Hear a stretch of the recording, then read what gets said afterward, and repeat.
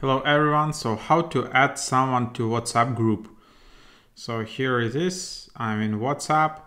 So first of all, to create a new group, you just tap new group and then you just add participants from here.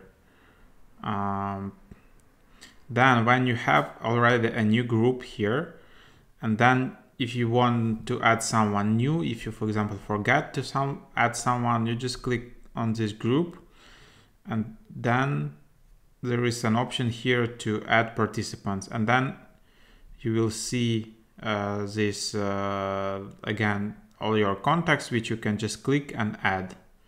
So I can just click here and then click add and the person will be added. You can also invite your group via link, and for example you can just copy this link or share this link, and then everyone will be invited to this group via link.